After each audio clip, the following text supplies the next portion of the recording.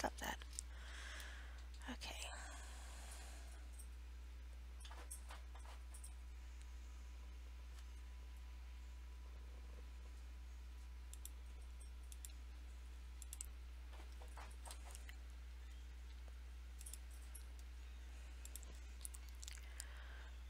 I just need to pop out the chat.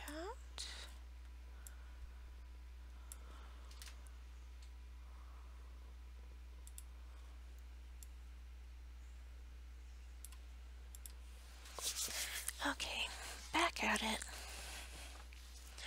Not real sure what I'm gonna do next, so I'm gonna swap out my water. See how red that water is? And I'm going to bring in my new water. I think I'm going to work on, gosh, there's so many parts to work on this, and I'm not sure where I want to go. Nope, too long of bristles. Should be just about right.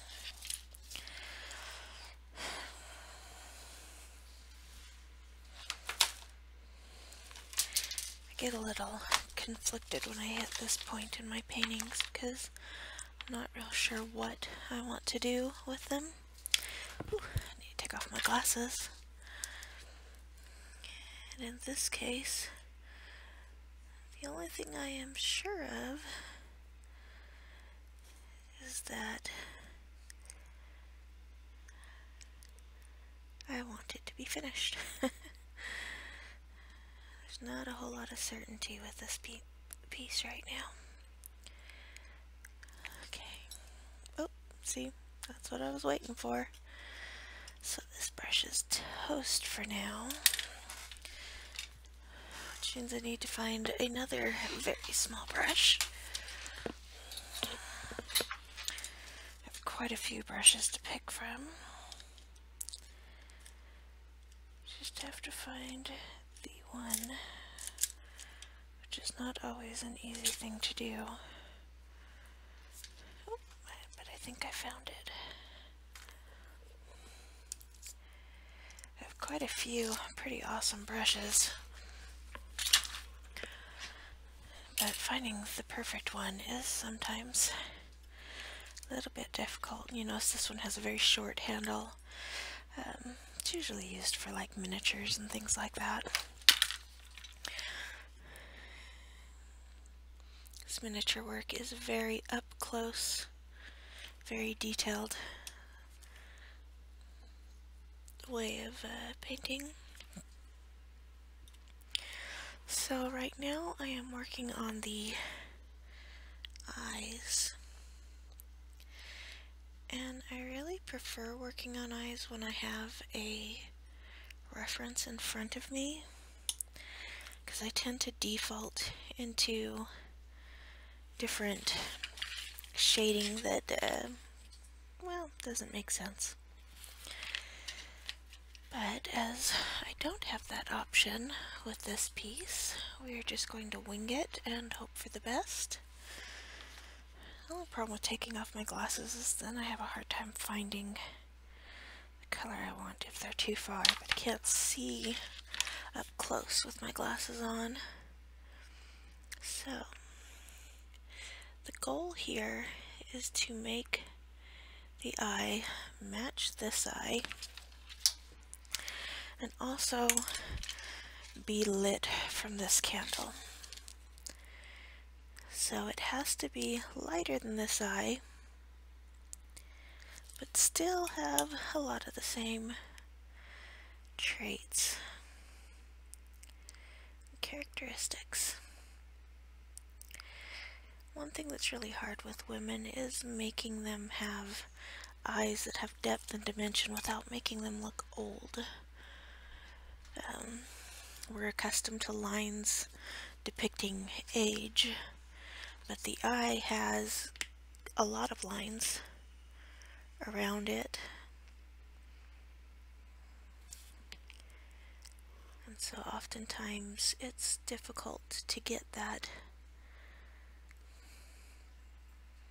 that little nuance between age and simply reality. The best thing for me here is to layer up in very small little sections,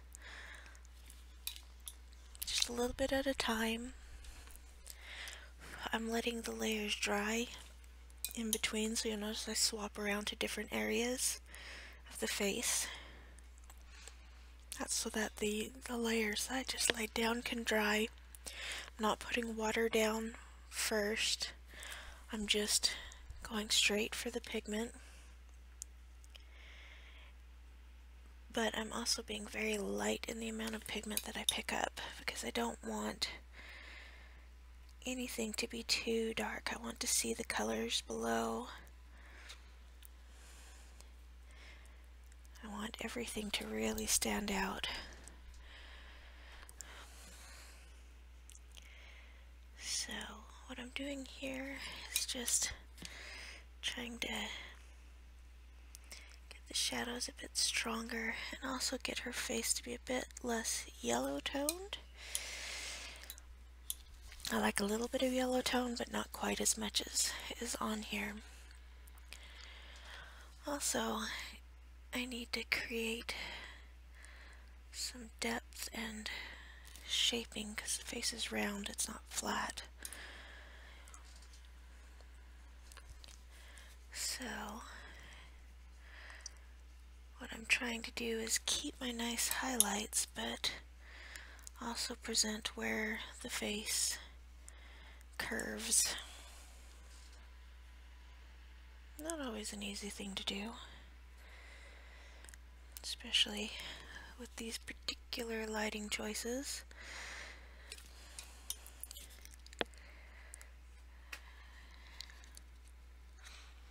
One way to show different types of lighting is to use warm and cool colors.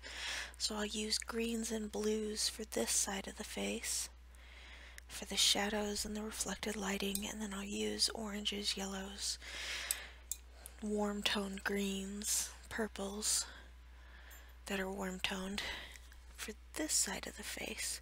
So I still have my shadows and my shading, but they are affected by the light source that I have.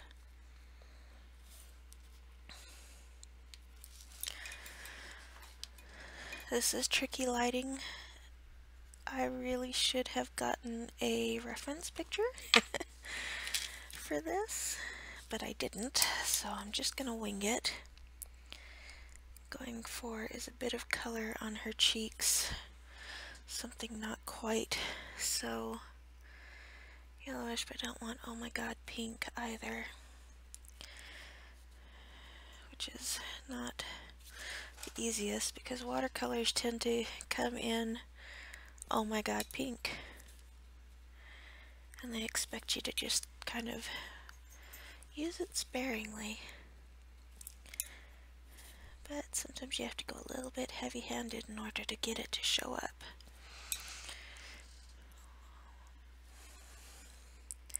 We want a nice pink to this though, because the time period that I've used tended to be a bit overboard with their blushing.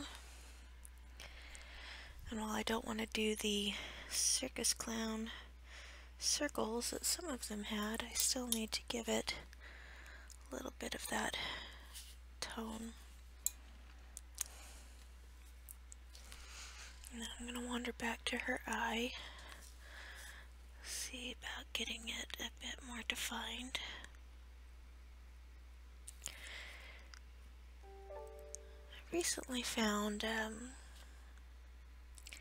nail brushes for nail artists, and they are amazing because they're made for just the tiniest little details. Really fantastic. I love using those for stuff like this too. But this brush is gonna do for what we're doing here.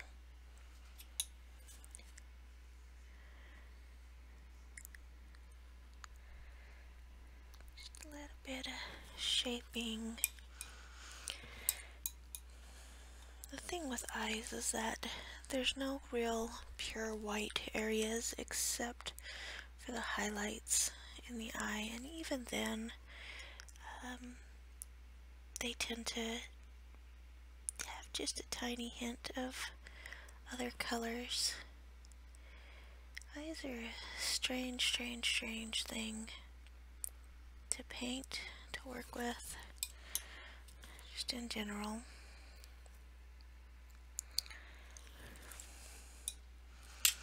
And as always, have a little tissue just in case you need to dab away, having done a bit too much dark in an area. As long as it's still wet, you can lift it fairly easily. I'm looking for a nice kind of light brownish purple in order to even out her eyes. Yeah, that's more like it. And of course we need to go back to that eye burning pink. Bring her a bit more color to her cheeks.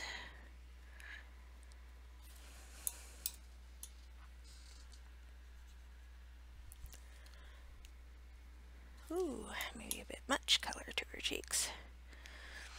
Sometimes it's a little bit hard to tell if you're going overboard or not on color when you're doing skin, because there's so many little fine layers that you need to incorporate in. It's always better to go light and darken as you need it than to go dark and have to lighten things. It's usually the rule of thumb with watercolors.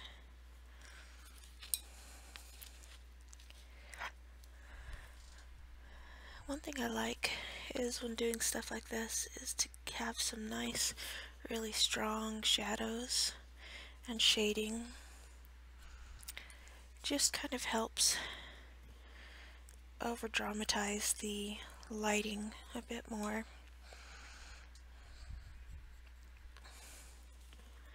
The softer your shadows are, the less harsh the light seems, the more kind of evenly lit the entire area seems. And the harder your shadows are, the more harsh the lighting will look, the more extreme. So that's what I'm doing here, is I'm darkening this up a bit to give it a little bit more of a sharp look. Don't want it too sharp because I've got her wand over here that's going to be a source of light as well. But I do want the candle to really stand out as the primary source of light.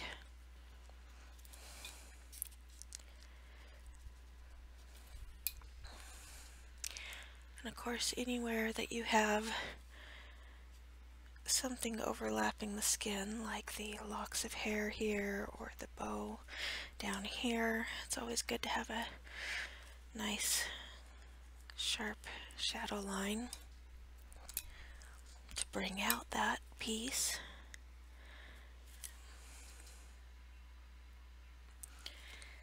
And lights come in many colors, many forms. You can change the color that you're using to create a lit area that's not just a flat yellow or a flat white.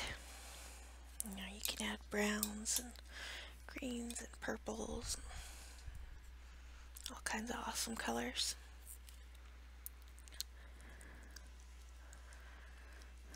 And this also helps you create form, create the curve of the body, because the body is really not flat pretty much anywhere.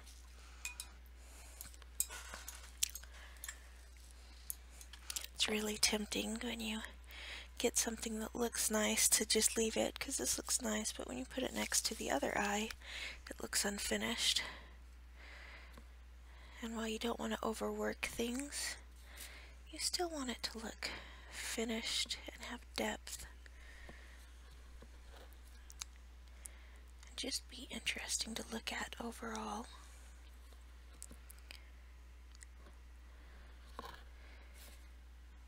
So what we're doing is just going in and creating our harder shadows.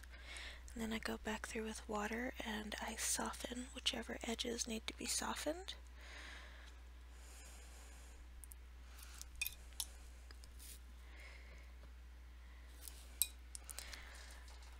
Some edges need to be hardened, but when you have to go back and do that, you really want it to dry first.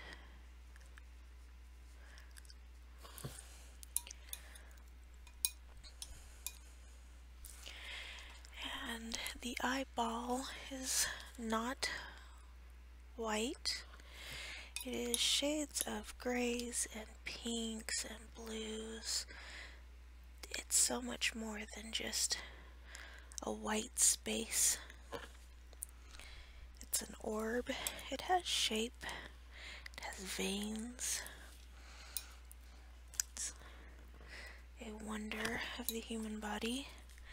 So you really want to make sure to pay good attention and make the whites of your eyes really rounded.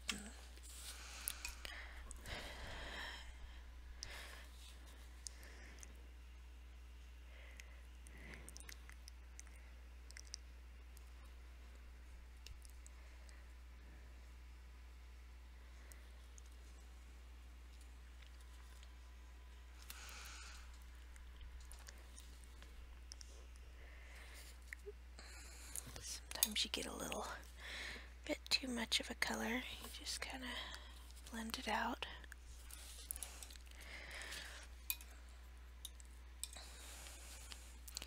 Remember, you don't have to stay in one spot on your painting. You can jump around, hop over to a curl that caught your attention, or to the angle of a brow that you want to adjust. There are no rules on what you have to paint first. So really just go with whatever captures your mind at the time, because your brain is so much faster than it seems, and you'll notice things that you want to fix. Your brain will go, over here, we need to fix this part. If you listen to it right then, usually you already know how to fix it.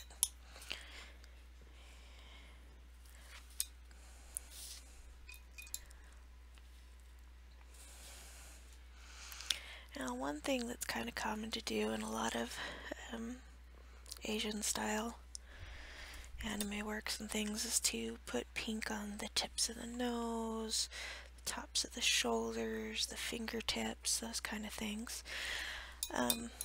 I don't suggest doing that overly much, but it does tend to leave a hint of the sun having touched that part of the skin and the skin reacting to it. So it's nice to throw in there once in a while, here and there. Give yourself just a little bit of light and life.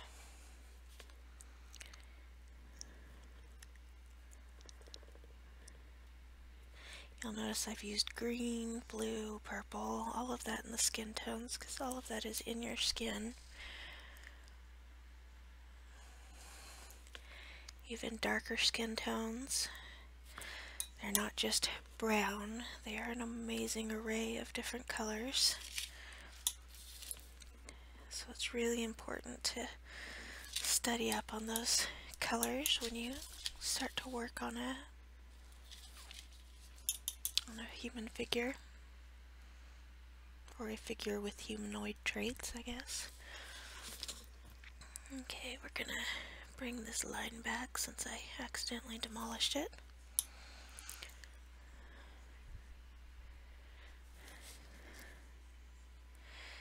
And for these dark areas on the eye, I'm actually using the combination of shadow violet and maroon that we used on the background. because any place you can incorporate that in will really help tie the background to the foreground. And it's just a nice color overall.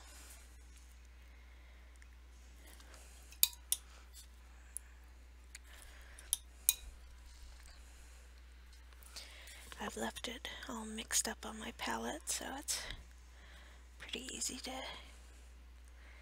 get a hold of.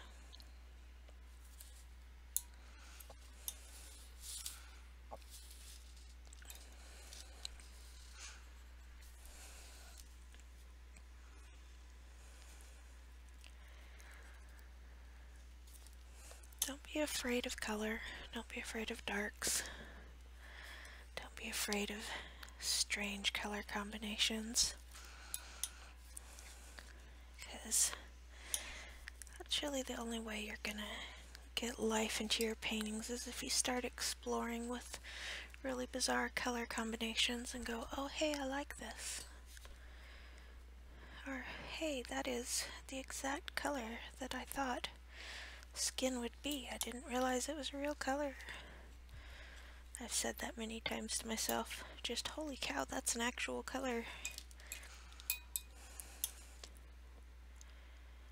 Making pretty good progress on our little fairy maid here.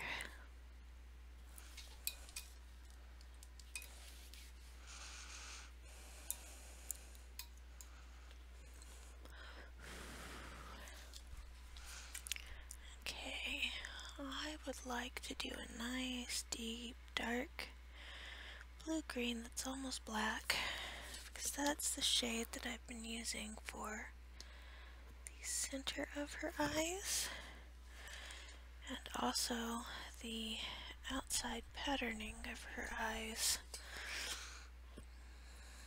With watercolor, they always say avoid using black, and like any rule in painting, there's a time and a place for it.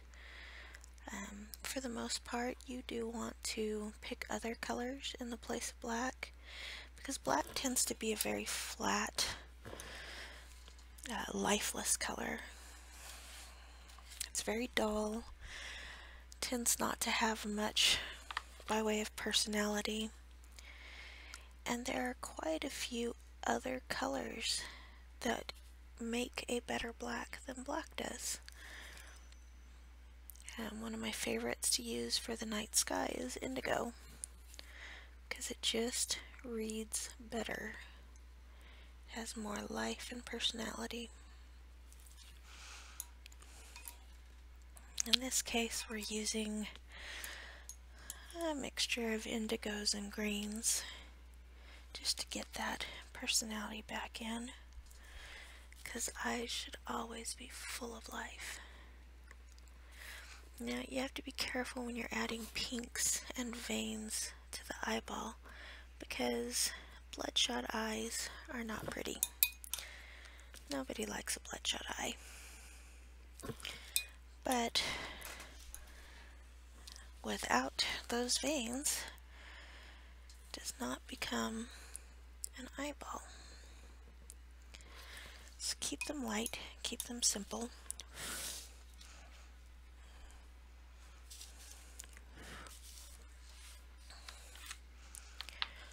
I really like how dark her lips are. I'm actually going to add a bit more to them because they stand out so strongly against how light her skin is. And I like that a great deal. But I want them to have a little bit more shape. You'll notice between these two eyes, they're starting to take the same tones and everything, but this one just looks so much more alive and finished than this one, because this one's got the highlights, the eyelashes, the little bits of flecks in the skin, little changes that really make it come to life, whereas this one, it hasn't quite gotten there. It's getting there, but it's not there yet. I do want to give this eyeball a little tiny bit more shape. Remember, the lid overlaps the eyeball, so you will have a shadow of the lid.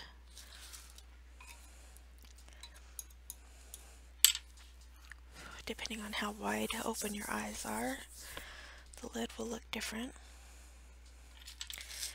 Okay, now this looks a little bit too flat to me, so I'm going to smooth it out a bit. Shade in this part just a bit more.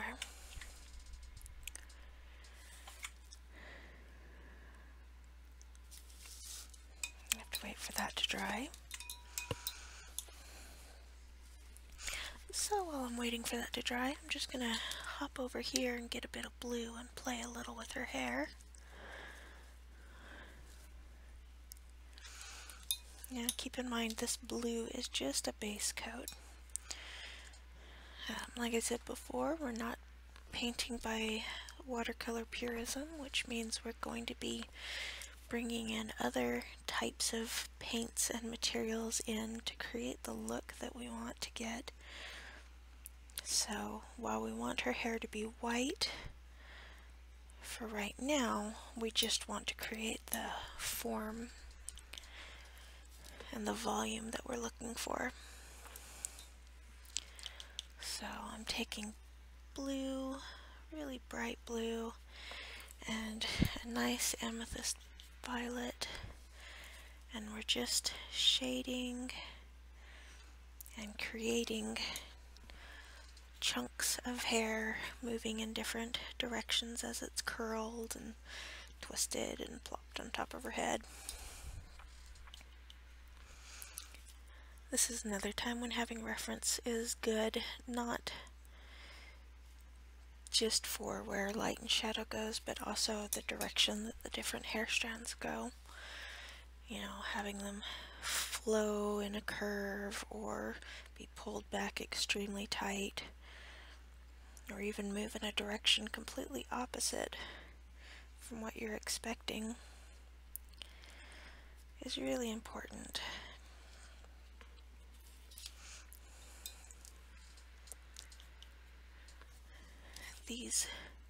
This base work is what gives hair life and body and volume. When you start getting into the super textury areas and little details. So always take your time and build up your volume. Get the depth you want. Don't immediately start out drawing every single little strand of hair. I used to do that. That the only way to draw real hair was to paint in every single strand. It wasn't until later that it was like, no, you put in the shape first, then you start painting in the strands. There is an artist who does these incredible realistic paintings of animals, photorealistic, and she does paint every single hair. And there's also an artist who does modifications of like briar horses, where she does the same thing, paints every single strand of hair, and it looks amazing, and it looks fantastic. But when you're working on the human head of hair, which is just this big puffball, there's no reason to paint every single strand that will be hidden. So just build yourself up a nice framework first.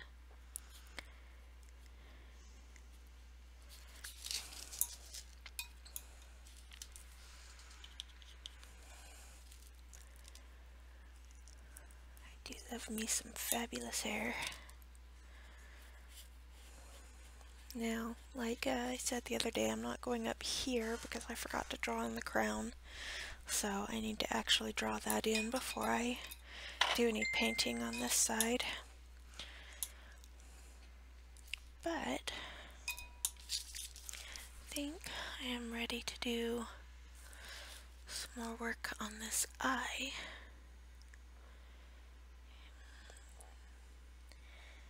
If you're going to spend a ton of time on any part of a figure that has a face, spend your most time on your eyes.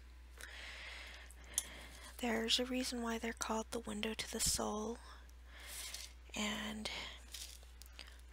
a well-painted eye will completely change the way people look at your paintings.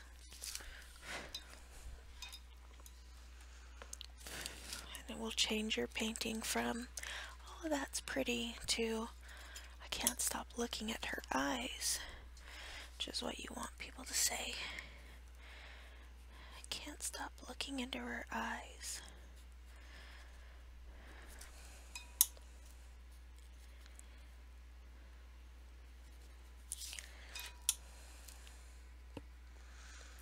Just going through and adjusting things a little that are bothering me.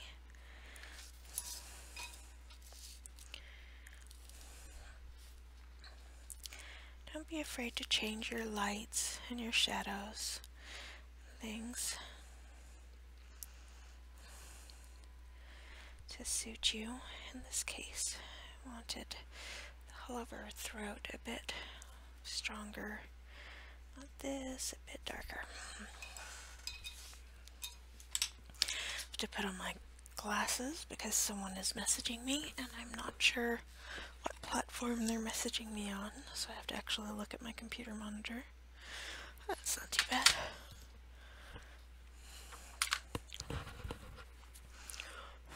So we're going to let her face and her skin dry. I think we're doing pretty good with that. My big question is, what color am I going to do this dress? I really like how bright it is against the background. I like the idea of it being really light and white, but I also want some brilliant reds for the holly berries. So I think the one thing I've settled on is that I want her corset to be a nice white brocade with gold accents. So in order to pull this off, I'm going to have to be a little bit tricky with my coloring. It needs to mostly be warm. Now with corsets, the fabric stretches in multiple directions. So what you need to do is follow where the fabric bunches, which is usually right around the waist. Just small little bunches. And then you have to go up and follow where it curves around the bust, around the ribs. There's not really an easy way to make this work. So you just go, just like with the skin, you just go layer by layer. Usually the bottom areas tend to flatten out and not be very scrunchy. It's right around the middle of the waist that tends to be the scrunchiest area.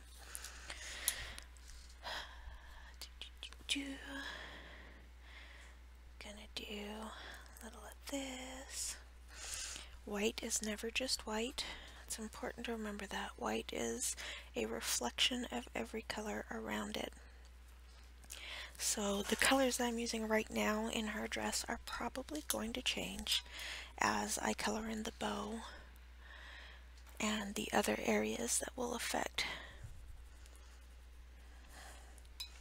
how this works, how the light is received. In this case, I'm giving it more of a green tint because it's going up near the little holly leaves. So this is so far. Now because I want it to have gold, and I'm actually going to go in with real gold paint and do the accents so that they glisten, I'm going to add yellows, creams, reds, those types of colors to bring out the gold tones.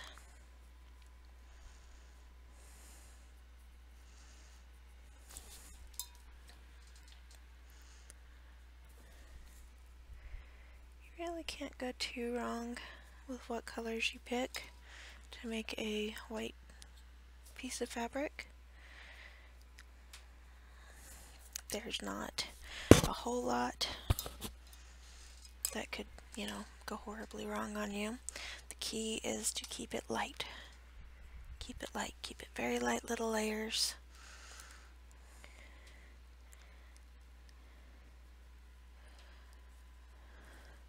Don't let the pigment get too strong.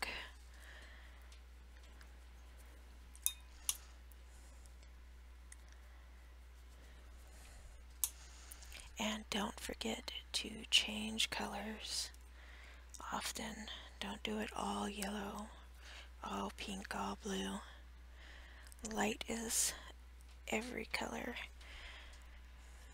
White is just every color bouncing back at your eyes. So don't be afraid to pop in those colors. And like I said, if you go too dark, it's okay. You can either tap it off using a paper towel, or we can go over it with another medium to brighten it up.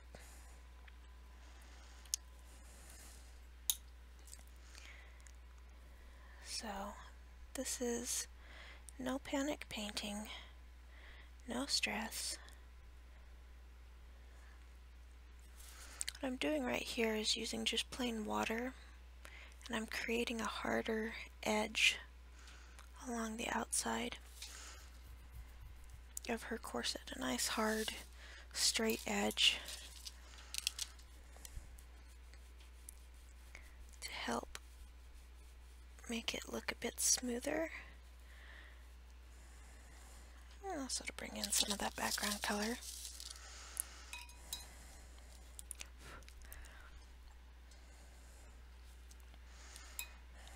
Now underneath this outer corset we have a striped under corset. Once again, I am at a loss as to which colors I want to use. I think I'll go with a blue-green because I am really sticking with quite a few cool tones with her.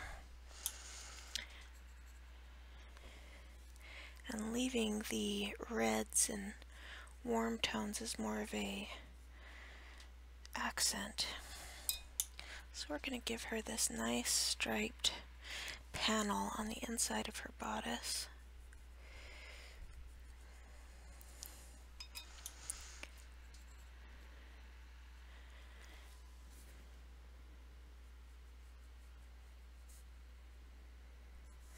I'm very fond of stripes. I like throwing them in randomly on clothing, usually where they're not expected.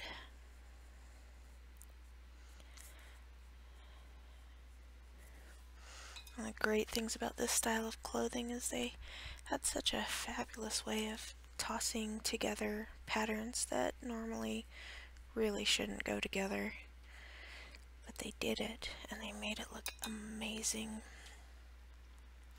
Now, for continuity's sake, I'm going to make sure that this green goes all the way up like so. You don't want your stripes to not match the same panel of material.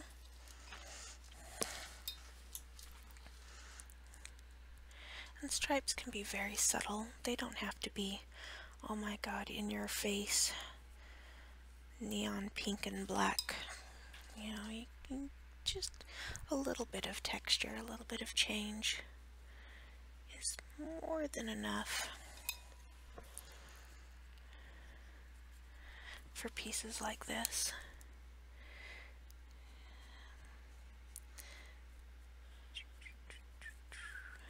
Have to kind of fiddle with my stripes a little bit here, because when I was drawing them in, I didn't make sure that they went in a smooth and straight line.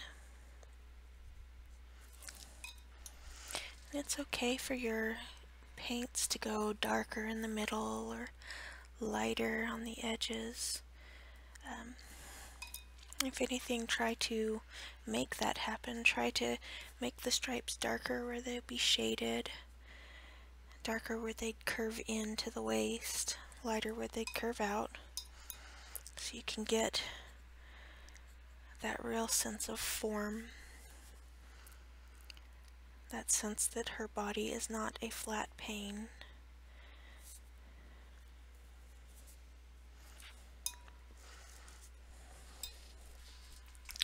I'm going to use some extremely bright green in here because I feel like this has gone a bit too blue on me.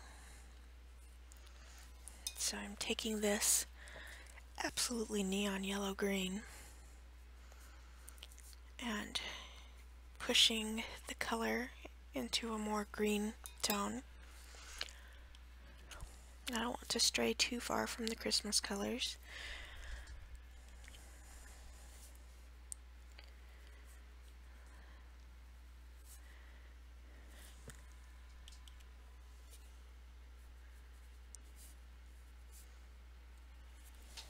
But that blue provides a really nice bit of depth to this green.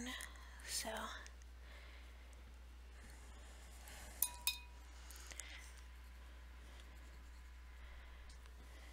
just darken this up a bit. I'm going to let these stripes dry before I work any more in there, because I want to keep the stripes separate. I want to keep the lines nice and clean in that area.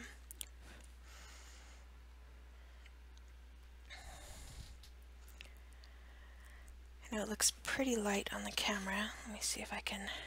Ooh, I'm not used to how this camera works. Seeing if I can get a little bit of a closer look. You see her eyes are starting to take shape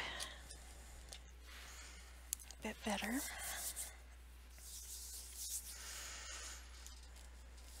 Remember, you don't have to decide every color right away that you're going to use right now. Just stick with the stuff that you know you're going to do. And then move on and slowly change things as you need to. In this case, I want the leaves to be much more green, have a lot more depth. Right now they're kind of lost, pale little bits of scrap. So I'm going to start with the undersides first. Darken the bottom layer of leaves pretty dark. Remember, the leaves don't have to be flat colored. They can be variegated. They can have different shades of other colors. They can be a billion different shades of green. You are not confined to one color or one tone or one value.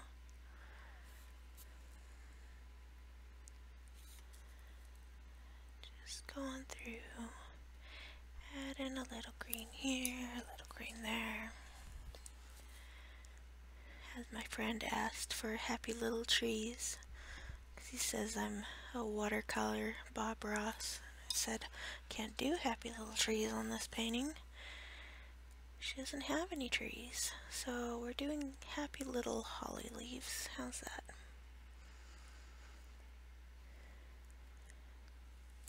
We will do happy little trees on the first 1 hour class that I do, though. That one is going to be a lot of fun. It's going to be happening after Christmas. It'll be a nice, easy way for you guys to paint along with me. I'll even have a materials list up so you can make sure that you're all set and ready to go before the video. It will be pre-recorded so that I can have all of the information you need already written out.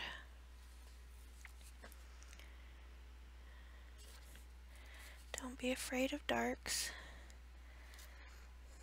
Watercolors are a bit of a frustrating subject in that every time you say something like, don't be afraid of doing darks, you also say, but start with the lights, except for here where you're going to go dark.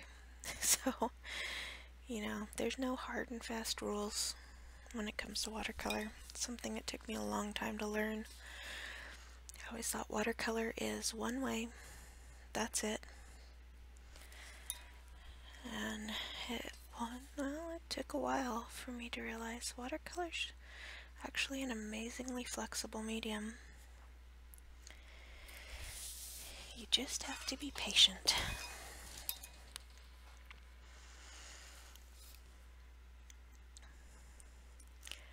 I'm gonna jump over here and give these guys a bit of shape as well.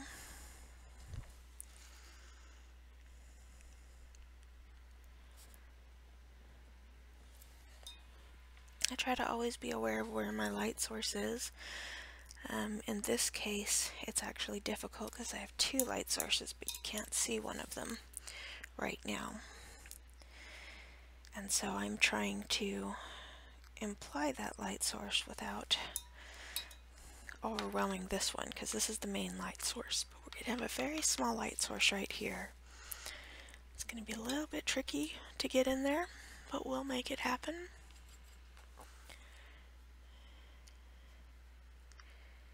Because that's what we do. I really love holly. It's just such a great looking plant. It's got all the natural green and red and these cool little pointy bits. And it always looks great. We had some growing wild in front of my house when I was little. And what they don't tell you is holly is sometimes kind of sharp. And I would get stuck in that holly bush on a regular basis. You'd think I'd have learned to avoid it, but nope. At least once a month, Jess is stuck in the holly bush again.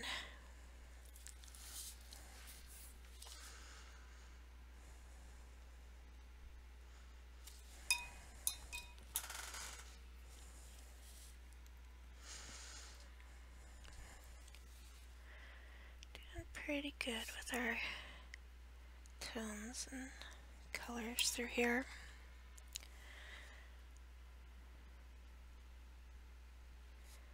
Just trying to get it just a little bit more depth before I swap to the next one.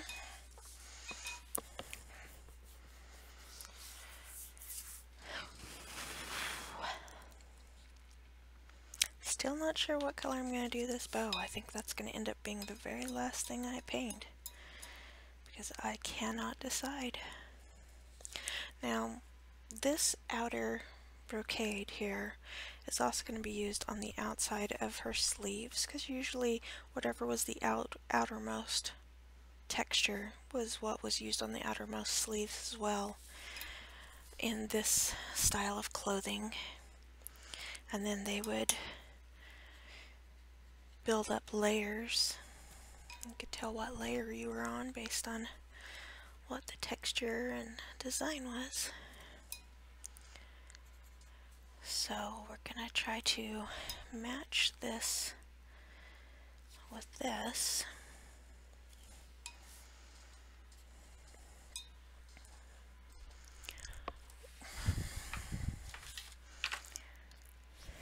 And with this side.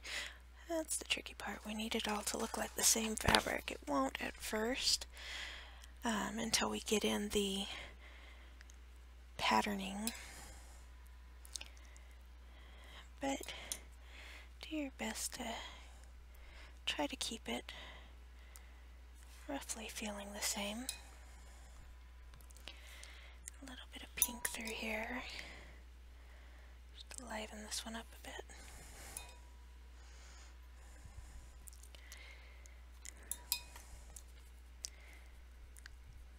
was really surprised at how many pink dresses in this time period I found.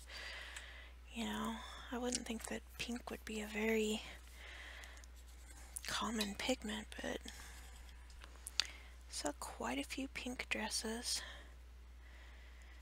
Apparently it was the purples and the deep rich blues that were the difficult pigments to get for that era. And that's another thing that's good to study, especially if you're going to do clothing, is the types of pigments that were available, what types of fabric were available, because it really explains why certain colors were used for things like royalty, and this one's, you know, all the poor people had this color, because what you have on hand dictates what is going to be used and valued more, not necessarily what looks better, which I always thought was funny. It's like, I like this color more, but it's so easy to get that no one cares about it.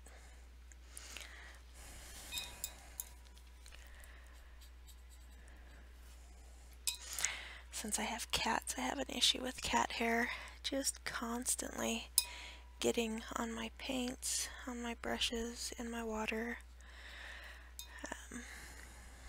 There's no tried and true way to keep that from happening. It's kind of the price you pay for having pets, which is one of the reasons why people ask to say if an item is from a pet-free home. It's just because you never know where those hairs are going to go. But as long as you pay close attention, you can usually catch the hairs before they get dried into your painting, usually, and can lift them out. I've almost always had to lift out a hair and then go back and repaint that section or add more color to it, because in the process of lifting out the hair, I lifted out the color too. That happens. You just add on more, laugh about your silly animals, keep going. One of my friends was so happy one day she got a covered palette for her paints, so she could put the lid on the palette, and her cat figured out how to chew on the corner until the lid popped off, and then he sat on her paints. So that was short-lived. Very smart cat. He lived to be a very old cat. We're not quite sure how, since, you know, he was always getting into trouble, because that's what the smart cats do, but he made it for a very long time. Okay, I'm feeling pretty good about where this one is going. I like where the colors have gone.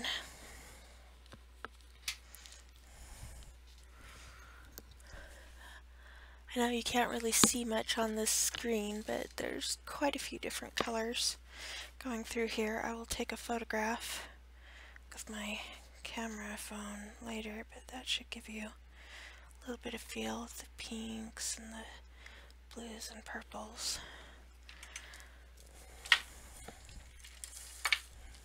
That give you that depth and form. We're going to take a break now. I'm trying to make my streaming be not in 9-hour segments, so you can actually rewatch things. And I'll be back later with more.